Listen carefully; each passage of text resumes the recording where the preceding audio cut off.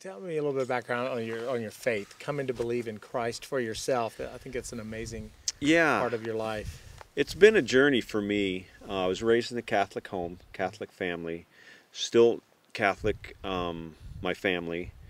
I got one sister, one brother that goes to church with me. We go to a church that's non-denominational. We just believe in the Bible. We follow Jesus. That's what we do. But my journey has been a journey where I turned my back on God. I was raised Catholic, so I knew that there was a God. I knew that there was a Trinity. I prayed, but I could never be good enough.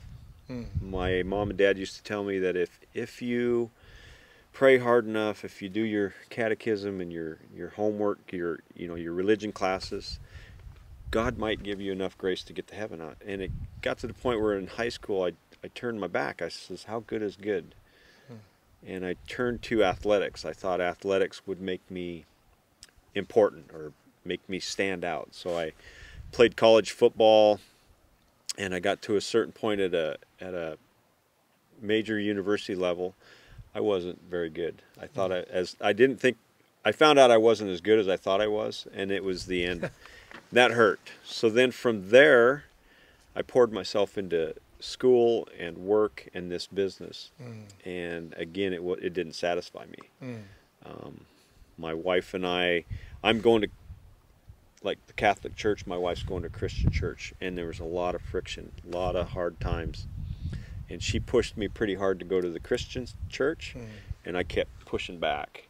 And it was amazing, really amazing, how God kept chasing me. God never gave up on me, and that's the great thing about the God that we follow. Jesus never gives up on a person.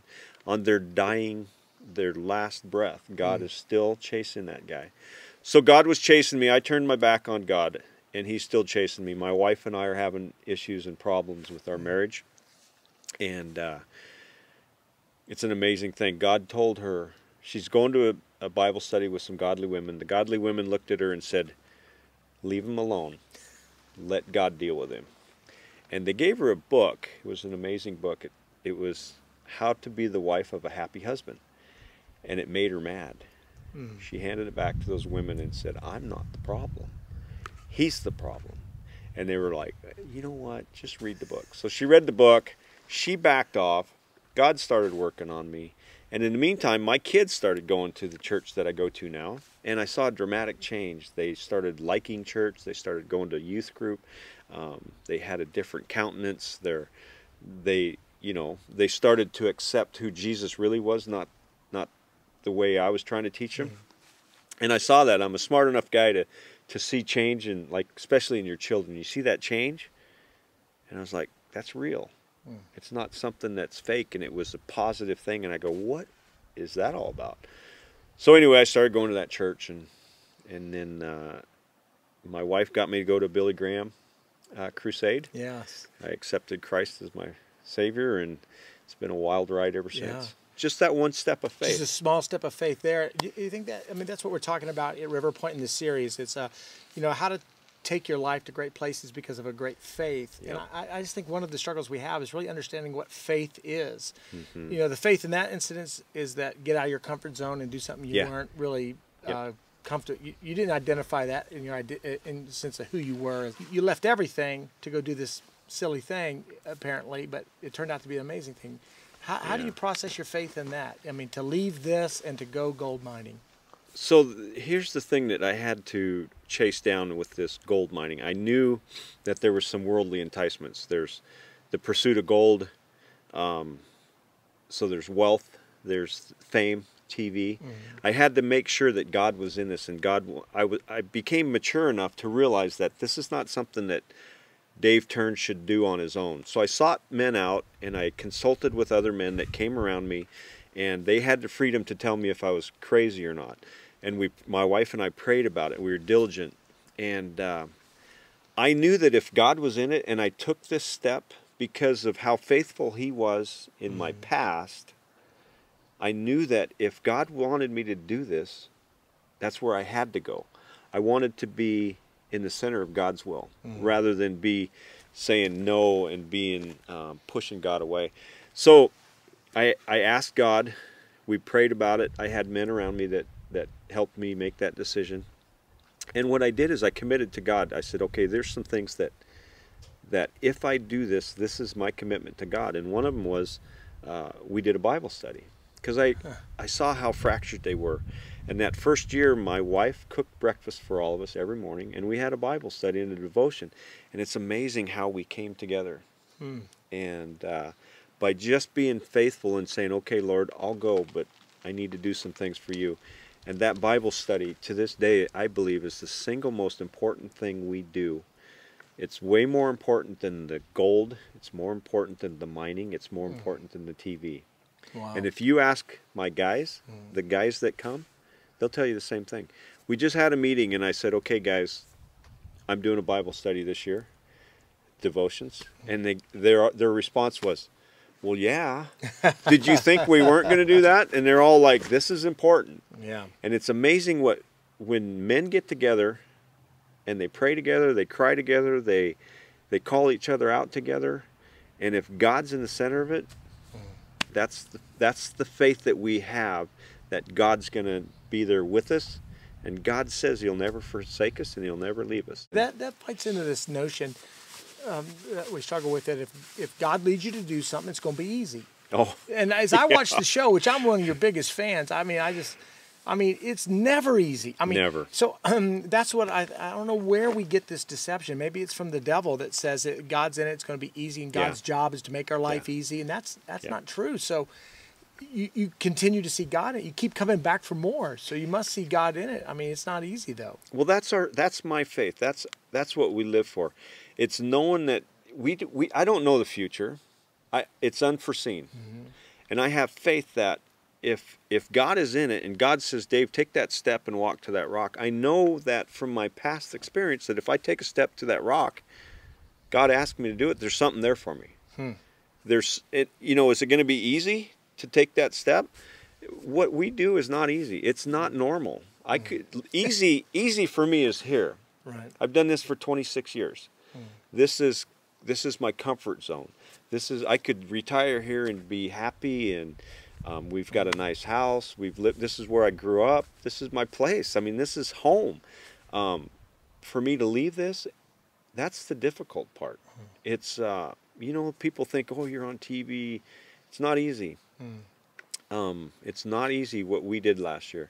When Todd took his crew and joined them with my crew, brother, there was some times there when I thought it was all going to come tumbling down. And I thought, it was, again, I had to get on my knees and go, Lord, how do I get out of this? Because we bring a group of men that are competing, and a group of men that we've been fairly successful at Indian River, and now we're joining forces. And now we got to take all these personalities and competitiveness and meld them together. And it was kind of my job and Todd's job to do that. And it was a difficult job. But again, I knew that's what we had to do.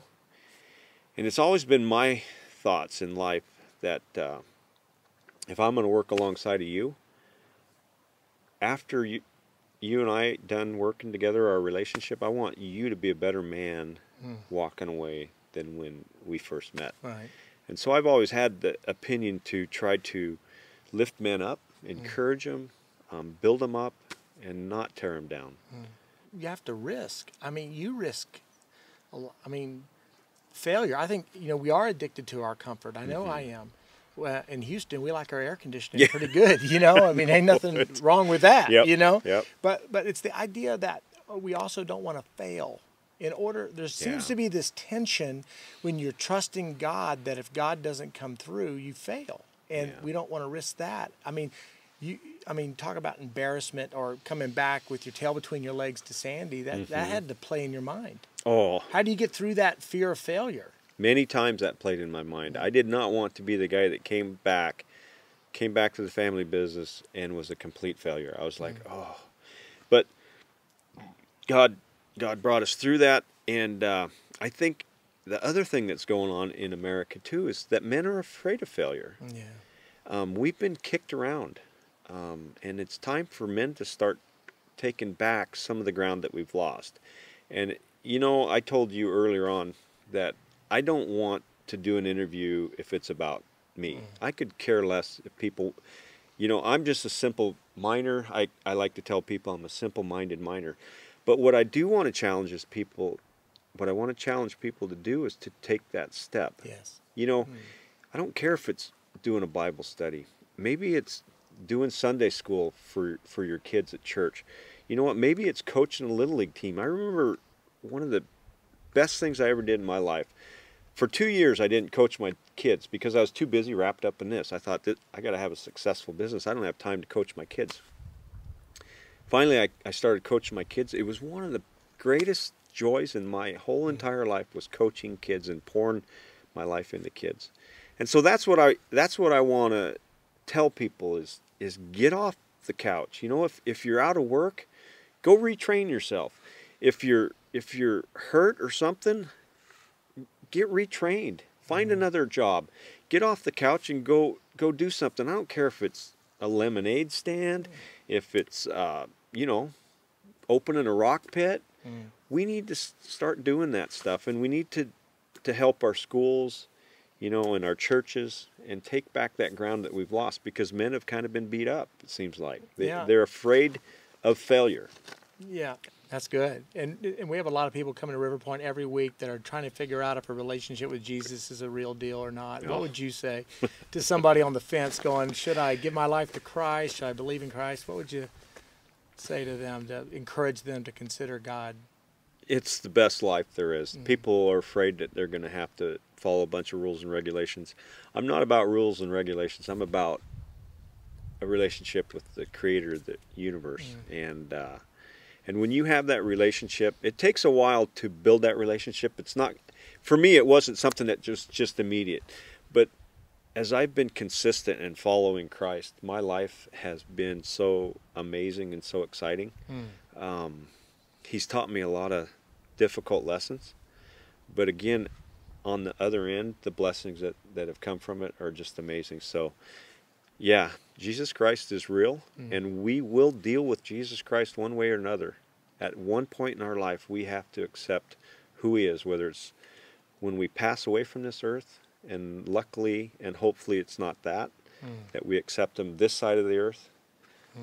Because if we haven't accepted Him on this side of heaven, and we haven't accepted Him, it's not a good outcome on the other end. Yeah. Every person will bow to Jesus Christ. It's an amazing story, Dave. I'm telling you, just becoming your friend has just been inspiring for me, just because I think every man out there for sure wants to live a life that's bigger than what he can put together.